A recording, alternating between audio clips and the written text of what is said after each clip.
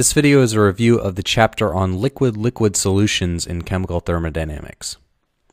So we start with partial molar quantities, which are the important quantities of interest for solutions. And that's indicated by having the property with a bar over it for the molar part and a subscript I for the partial part. And these are functions of temperature, pressure, and the number of moles of all the given substances in the solution. And a partial molar quantity is equal to the partial derivative of that quantity divided by the change in, partial derivative of that quantity with respect to the number of moles of substance I in the solution, evaluated at constant temperature, pressure, and constant number of moles of all the other components. So quantities include partial molar volume, partial molar entropy, partial molar Gibbs energy, etc. So the Gibbs-Duhem equation comes from the chemical potential, which is a partial molar quantity. It's the partial molar Gibbs energy. And that is that the sum over all the components in the solution of their mole fraction times their change in their chemical potential is equal to 0. So the Gibbs-Duhem equation relates the chemical potential of one substance in a solution to all of the others. And the change in chemical potential for a substance is equal to its negative partial molar entropy times change in temperature plus its partial molar volume times change in pressure. And mole fraction is just a metric for concentration, which is the number of moles of substance I divided by a sum over all of the moles, number of moles in all substances in the solution. So to get the chemical potential of a substance in solution, you just take the chemical potential of that substance as a pure liquid plus gas constant times temperature times natural log of its vapor pressure divided by the vapor pressure of that substance as a pure liquid. The star superscript here indicates a pure component, or as a pure liquid for the given substance A. Raoult's law tells us what this vapor pressure is for a given component in the solution, for if it is behaving ideally. Raoult's law says that the partial vapor pressure of a component in a solution is equal to its mole fraction times the vapor pressure of that substance as a pure liquid. So if if a solution is behaving ideally, then for all components at all mole fractions, the chemical potential for a component of that solution is equal to the chemical potential of it as a pure liquid plus RT times natural log of the mole fraction, as you have mole fraction times pure vapor pressure divided by vapor pressure gives you just mole fraction left over going from here to here.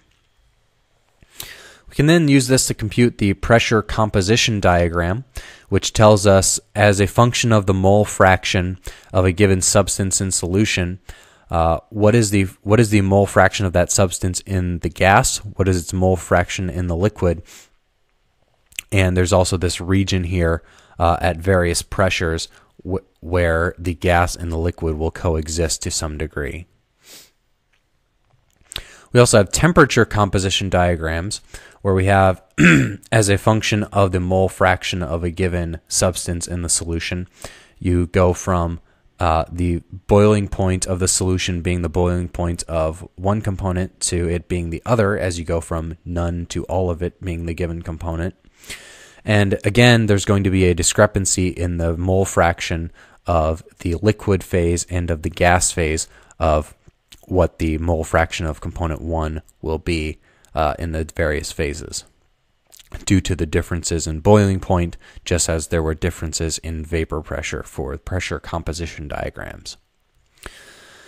When we mix two substances together, if the solution is behaving ideally, the Gibbs energy change during that process will be negative temperature times the entropy of mixing ideally during that process, which is equal to gas constant times temperature times sum over all the components of the solution of their number of moles times natural log of their mole fraction.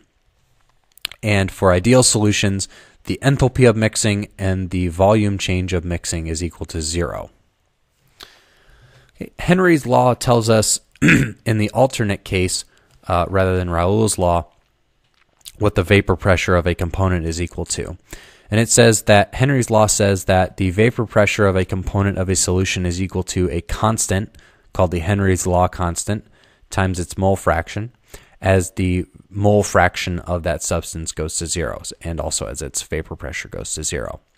So the Henry's law constant just comes from, you can empirically determine it by measuring the partial derivative in the vapor pressure of the substance with respect to the mole fraction of that substance, evaluated as the mole fraction of that substance goes to 0. Okay, so sometimes solutions do not behave ideally, so instead of when we have this nice expression here for when a solution behaves ideally for calculating its chemical potential, we want an analogous quantity to mole fraction in this equation for something that behaves non-ideally. So what we have is activity.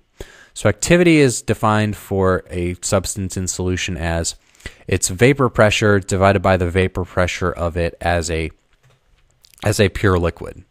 So for ideal solutions, the mole fraction and activity are the same thing, but often the activity or the vapor pressure will deviate from the ideal value, and that's where activity is used.